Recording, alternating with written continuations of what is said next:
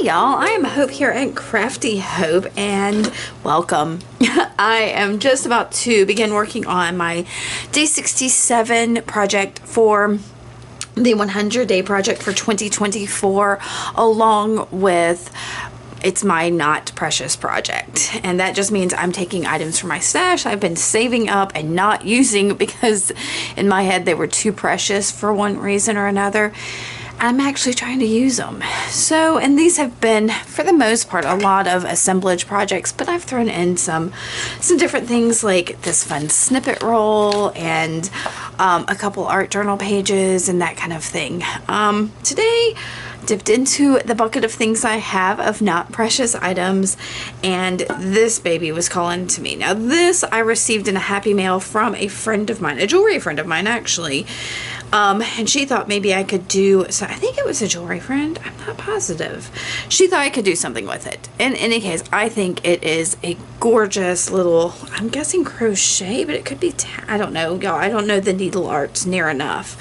If you know if that's crocheted or knitted, let me know, but this beautiful little, I'm assuming a baby doll dress, but it's just beautiful. It does have a little bit of a stain here. And it looks like it's the same on both sides, so I don't suppose it matters. These kind of look like wings to me, so I think definitely get a fairy vibe with it. But I also have this, y'all, which is a, do you recognize it? Do you know what it is?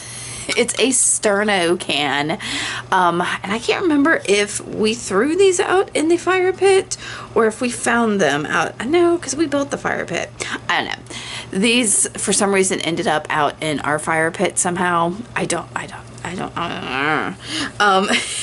And I rescued them, and I just love like the breaking of it, and it's just a great rest on it. So I'm going to try to figure out how to use it. I'm seeing like this as a head maybe on the baby doll. Do you see it?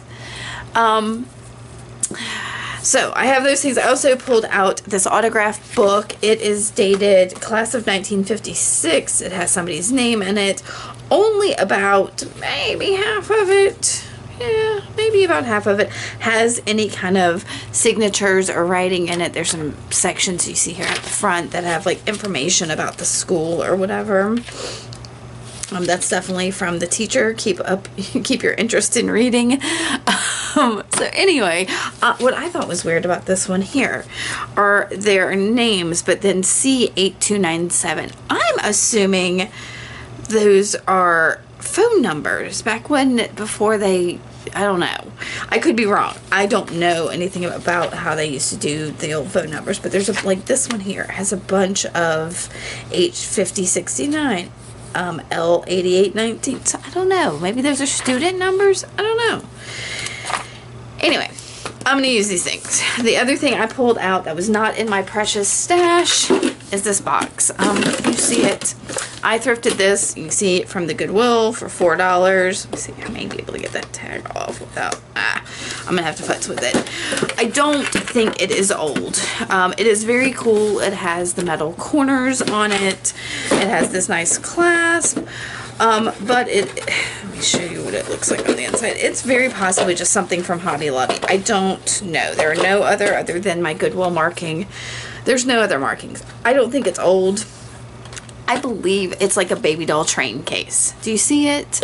You see the little drawer down here. It's got the little hanging thing here. It's got the tie, like you would tie your baby doll in. It's cool, and I want to use it, but I don't know that I want to keep especially this paper in it. I may pull in some of my Tim Holtz, what are they called, baseboards or something, but I think this could be also really nice to collage in there as well. Some of these old papers somehow. So anyway, and then I could have this to do something else with, because yeah, this would be a nice base for some other journal. So we'll see. I don't know.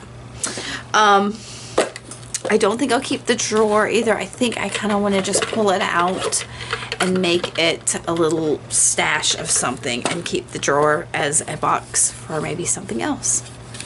I could change my mind though. But because this opens flat, it can definitely hang on a wall. I could definitely secure it somehow to be hung. Anyway, I'm thinking on it.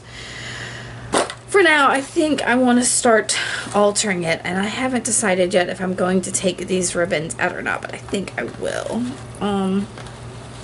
Yeah. Okay, day 67. Let me get started.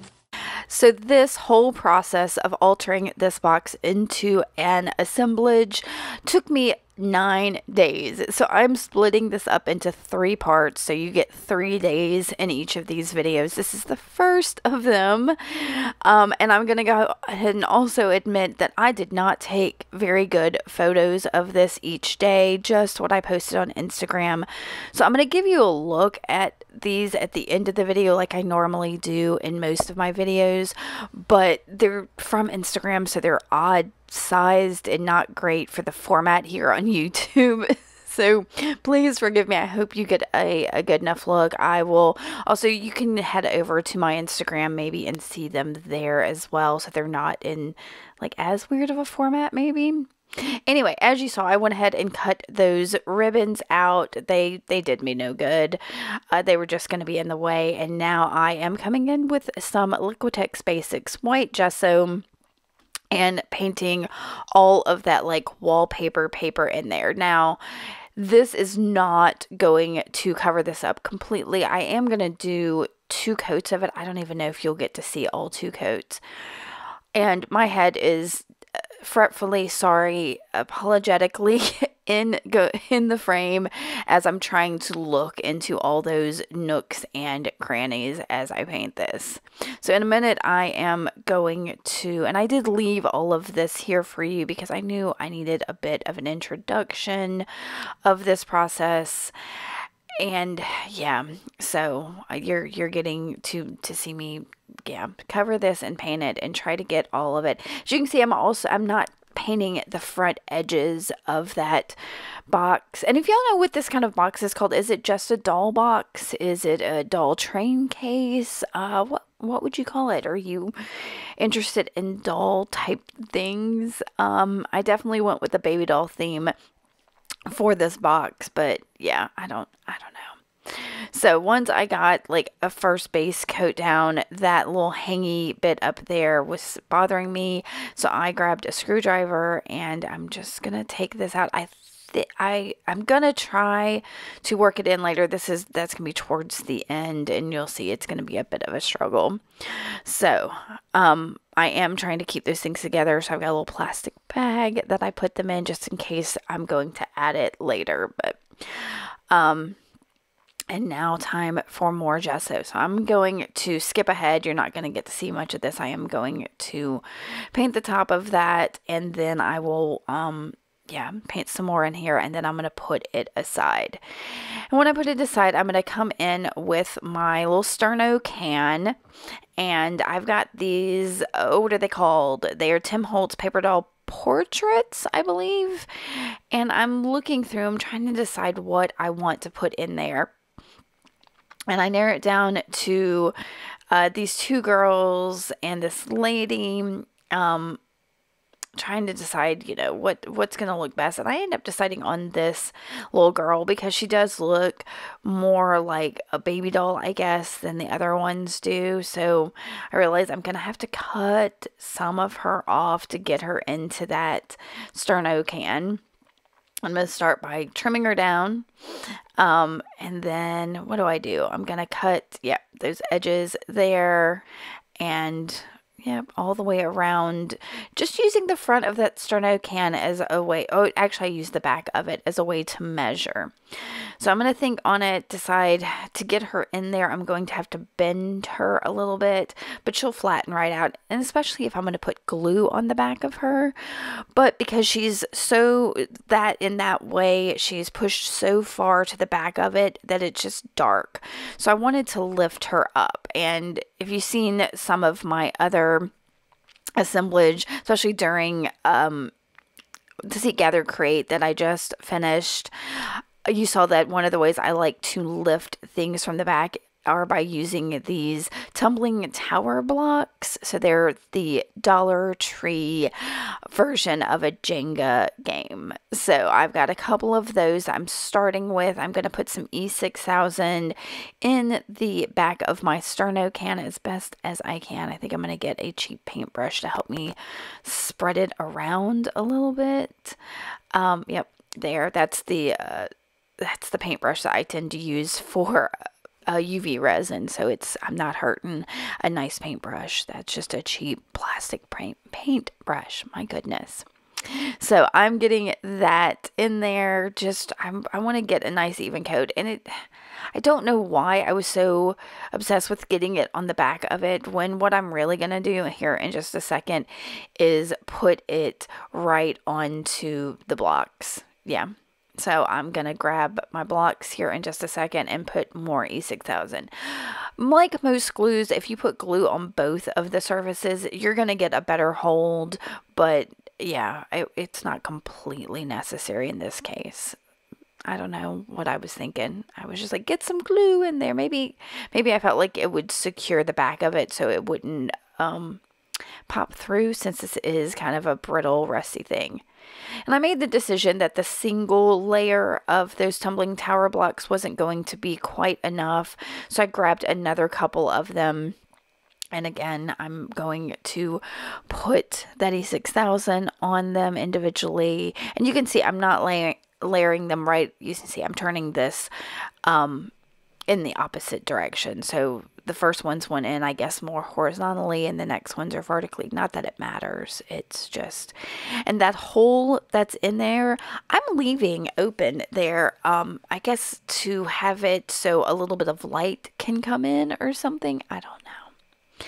I do ink the edges of this little girl with Walnut Stain Distress ink, and I'm playing around. I decide that to cover up some of the wood of that, because even if I put my little girl's picture in there, some of that wood might be seen. So I grabbed my black gesso, and I'm going to paint just the outside edges of all of these blocks. I don't want the wood to be showing in them, so I'm doing what I can to cover them up with that black gesso, so it's more of like just a shadow in the background. I'm leaving that center open so that when I glue her down, she's making contact with the wood. And I'm using Fabri-Tac to do that because it's a nice quick adhesion. So Fabri-Tac over the back of her, I'm bending her, getting her in there, and yeah, and once I get her in there and secure, I'll press her down real good. That's all I'm going to get done for this first day of this project. So we'll skip ahead here in just a second to day 68.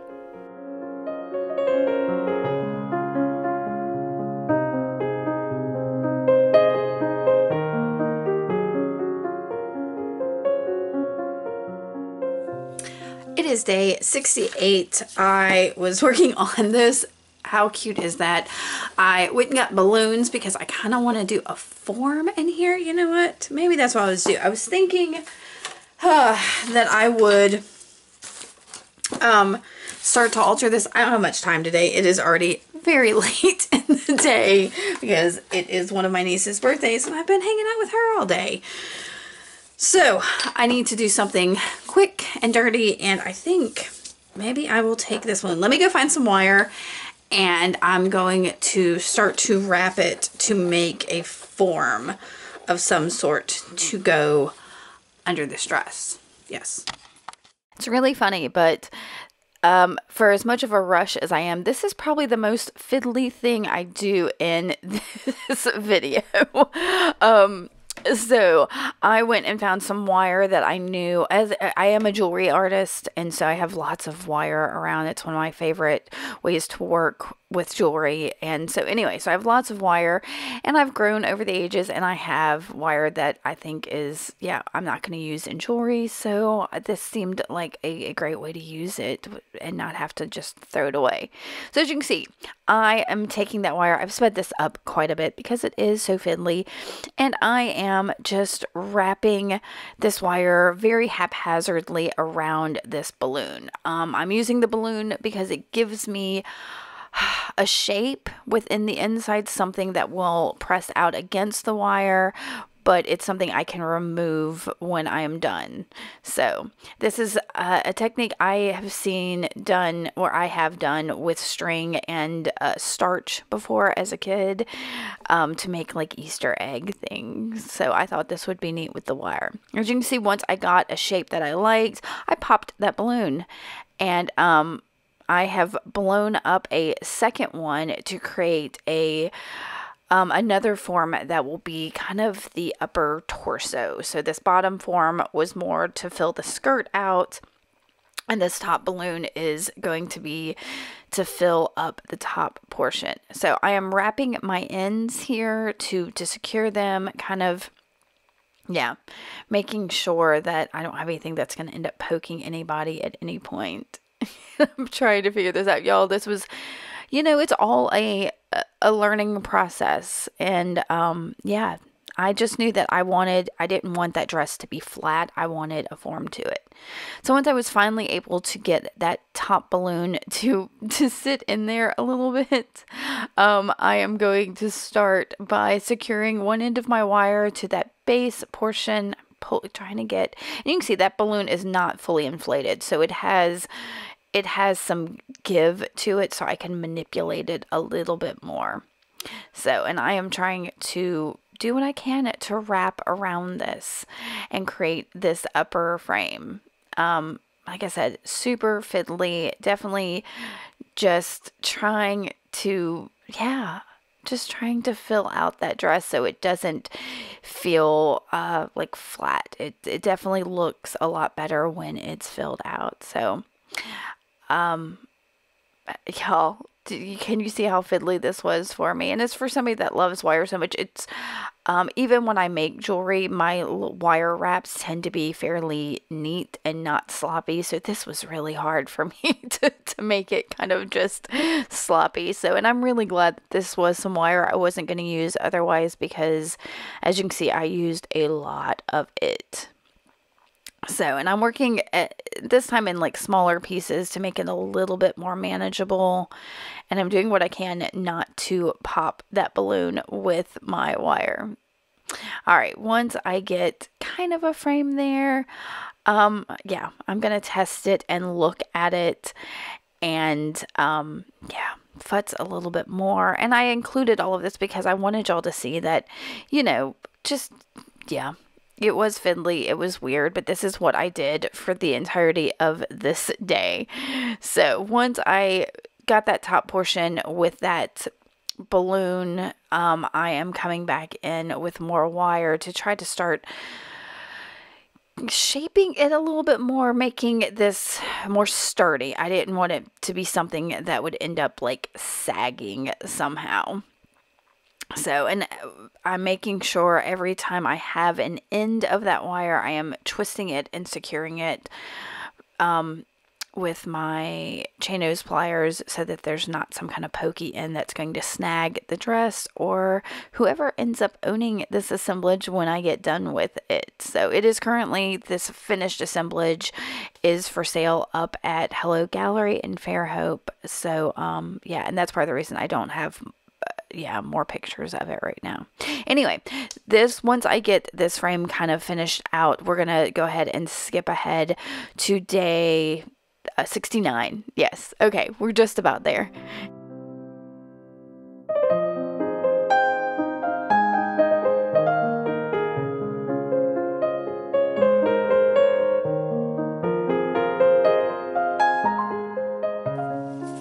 It is day 69 of the 100-day project, and I've got my little head here and I've got my frame to go with my little dress, but I really need to work on altering this box. Let's see, can I fit it all in there? Oh, let's see. Yeah, there we go. So I'm starting to see it for some reason as like old wallpaper that maybe I can peel up in some places. I don't know really what's underneath it though. Does it matter? Do I peel some of it up? I don't know. All right, we'll see what happens. I want to age it in some ways. I'm not sure. I'm toying with ideas. And then take maybe some of the pages from this autograph book somehow and put them in here. Yeah. That's the plan for today. So I grabbed my craft knife and started looking for ways to peel up some of that paper. I'm going around the edges, looking at the center, and if I scrape some of it with that knife, that all the better, because it's going to leave like a scratched in surface that I'll be able to pick up later with some of the bits I'm going to do. So you can see I am trying to peel some of it up with the craft knife and then using my fingers to peel up more. Now I don't want to peel up a whole bunch of this, a whole lot of sections. I definitely want to leave some of that like wallpapery looking stuff in the background.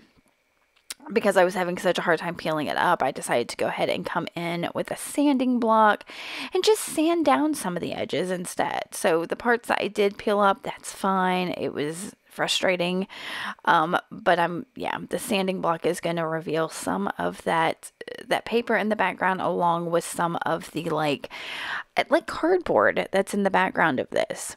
Then I'm coming in with some Distress Oxide sprays in 2 shades of brown. I believe one is probably Vintage Photo and one is Walnut Stain. I'm pretty sure that's right. And this is where I had a lot of fun playing. So I'm spraying a little bit of, I thought it was going to be each of them, but I guess I do it one at a time. I've sprayed one of them in there. I'm going to spritz with my Distress sprayer, move that ink around, and then I'm going to grab grab the other one and spritz. And spritz and move it around and then wipe away. So this is a process I'm going to keep going back and forth with. I'm trying to make sure I get in all of those edges, and I really just want this to feel old and aged and peely and not white. So that is just gesso that I have on there in the background, as you saw.